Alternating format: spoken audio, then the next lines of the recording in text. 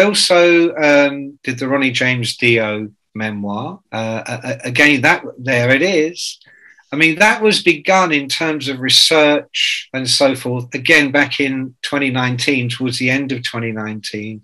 I was over in LA at Wendy's house and going through this unbelievable archive she has. I mean, it's like an Aladdin's cave. You know, she's got the trumpet that Ronnie played when he was just a little boy, and pictures of him as a small child, and books, and oh my God, and lots of interviews. So that was begun then. And of course, by the time the lockdown hit, I think I had actually already begun writing it, but that got accelerated real fast because there was nothing else to do. So it kind of worked well, but it took a while. And that book, as you know, came out just a few months ago.